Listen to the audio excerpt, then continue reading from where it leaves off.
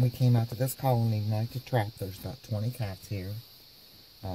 We have a litter of kittens. They're in serious compromised condition here. This one seems to be doing really well. Look like they're about 3 to 4 weeks old. This little one right here is in pretty bad shape, which is when we decided we couldn't leave them here. The owner doesn't want them.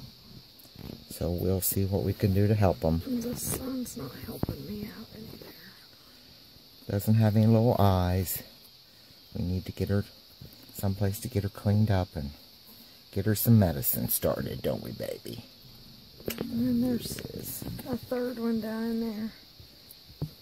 They all have eye issues. Probably not a very good mommy. That happens sometimes with these community cats. They just get so stressed out in the colony that they forget to be a mommy.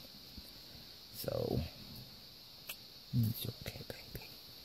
We'll see what we can do to help them. Anything's better than nothing. At least we're going to try. Aren't we, babies? At least we're going to try, aren't we?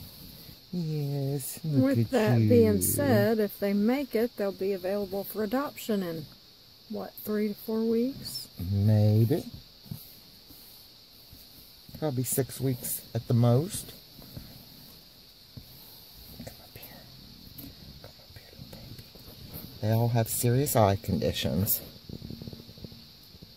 It's okay. It's okay, little love.